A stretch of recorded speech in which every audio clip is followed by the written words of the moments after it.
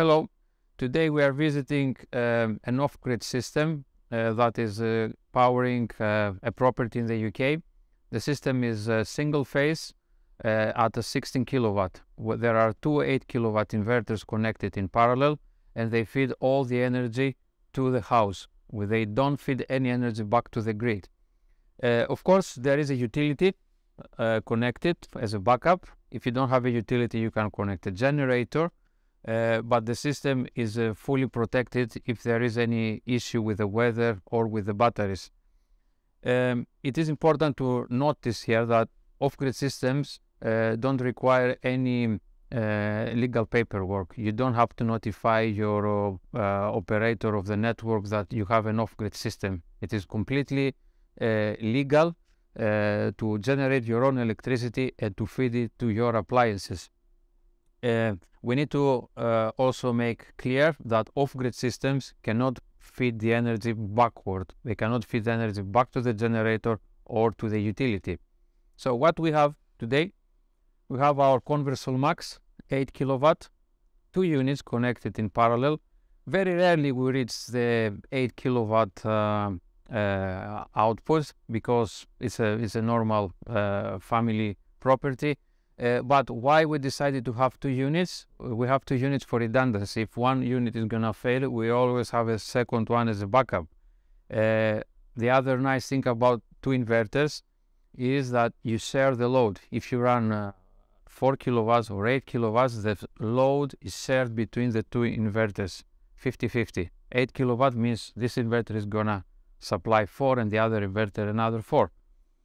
The other part of the system, major part, our lithium-ion batteries. And this setup has two cabinets connected in parallel with US3000 C batteries. 8 batteries connected in parallel. The total capacity is 28 kilowatt hours, enough to run this property for a whole day without any compromises. You can heat up your water, you can cook your meals, you can keep your lights on all the day. There is plenty of power in this energy storage. Of course, there are other alternatives like the US5000C that offers more energy storage in a smaller space. The next part of the system is our DC link bus bar. This is from Victron Energy. We have the links power in.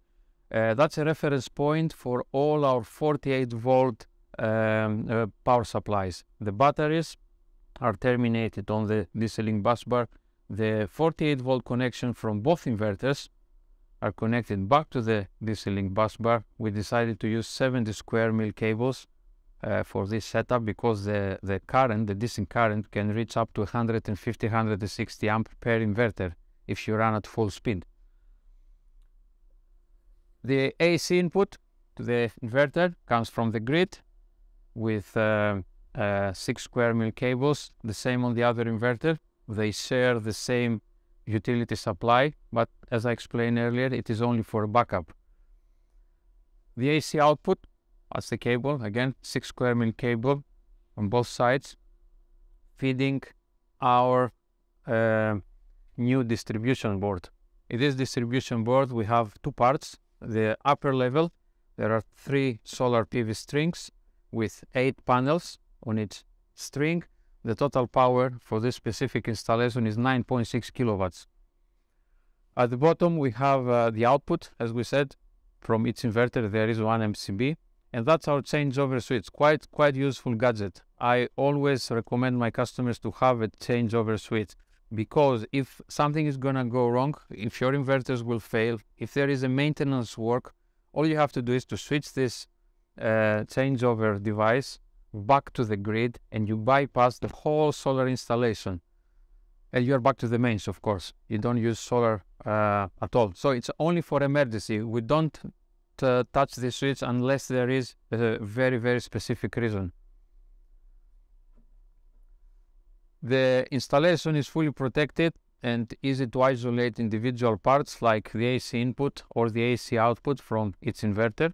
We have two switches from Krauss-Neimer on each inverter. The cabinets are made of metal. They are properly insulated and earthed.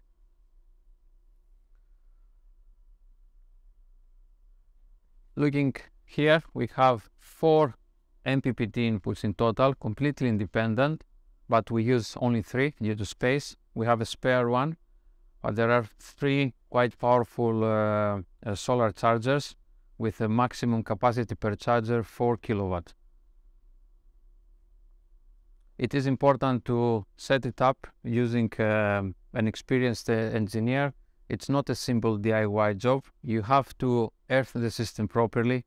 It is important to use the right cables for the installation.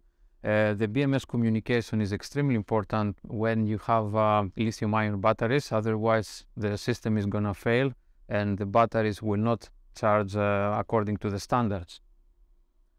So more or less we covered the operation of the system.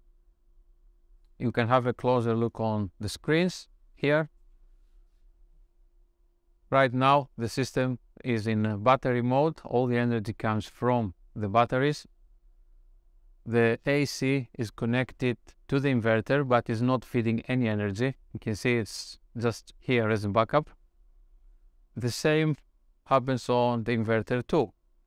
No connection to the grid. The backup is there for emergency. All the power comes from the inverter. It's a nice screen. It's a touch screen with 5 colors.